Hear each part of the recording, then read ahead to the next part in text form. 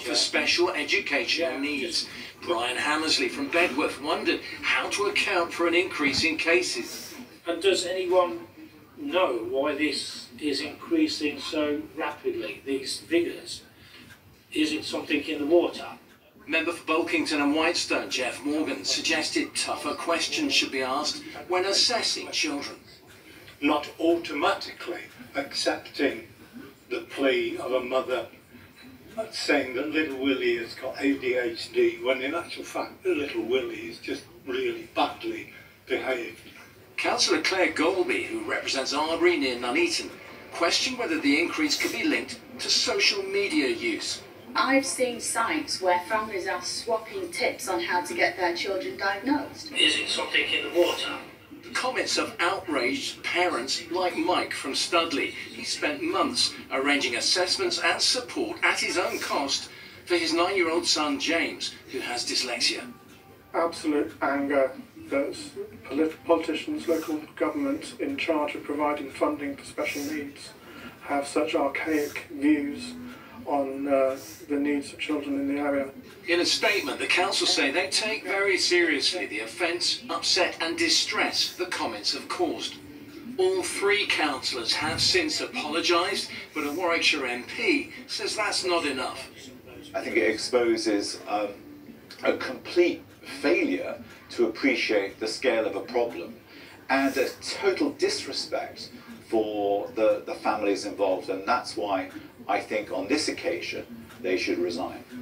A petition online also calling for their resignations has attracted more than 15,000 signatures. The council's begun an investigation into the 3 councillors' comments. Giles Latcham, BBC Midlands Today, Warwickshire.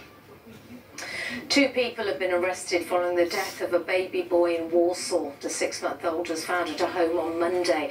A man and a woman held in connection with the death have since been released on bail. Police say a post-mortem examination will take place in due course. The mayors of the West Midlands and Greater Manchester have announced plans to improve rail connectivity between the 2 regions following the scrapping of the planned HS2 link. Andy Street and Andy Burnham say one option could be a new lower speed line funded by private finance. It comes as a report from MPs says that plans to press ahead with the HS2 line between London and Birmingham represent poor value for money. Campaigners have been taking the government to court today, accusing it of failing to protect the River Wye from agricultural pollution. The BBC has discovered that no farmers have yet been prosecuted for allowing soil and muck to get into the watercourse since new laws came into place in 2018. Nicola Goodwin has more.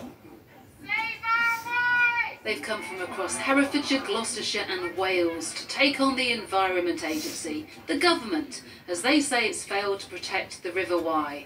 It's a David versus Goliath battle with celebrity backing. Oh, I feel absolutely furious about the whole thing. We as the public put our trust in a system of government, of politics, of regulation, of oversight that would protect us and protect the environment. And we've been cheated. That system has failed. River Action believes the Environment Agency hasn't enforced the regulations designed to keep our streams and rivers clean and has therefore acted unlawfully. Almost 70% of the Wye's pollution comes from agriculture, muck spread on fields which washes into the river. That causes algae, which starves the plants and wildlife of oxygen.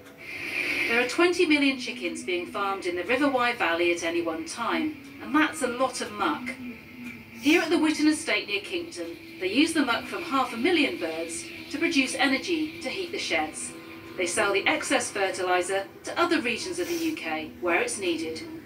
They're searching for solutions, but say both the public and the government need to pay more for British food. We're trying to produce more food all the time for more people without having any negative environmental impact, and that's a huge challenge. So we need help to invest in technology to help us do that. The case will last for 2 days and the judge is expected to give his ruling in a few weeks' time. Nicola Goodwin, BBC Midlands Today, in Cardiff.